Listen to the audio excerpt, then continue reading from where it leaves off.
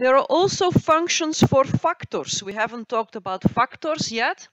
The most useful one for factors is the table function. I will show you. So, don't know if you remember these two columns. They're columns with numbers in empty cars, but the numbers represent categories. So this is the number of cylinders a car has, and based on that you can divide cars into cars with 4, cars with 6, and cars with 8 cylinders. So you can divide the cars into categories. It's categories and not numbers. And the same is true for gear. That's the number of gears a car has. So it's numbers, but the numbers represent categories. So basically, these are factors. So what happens when you do table on that kind of data?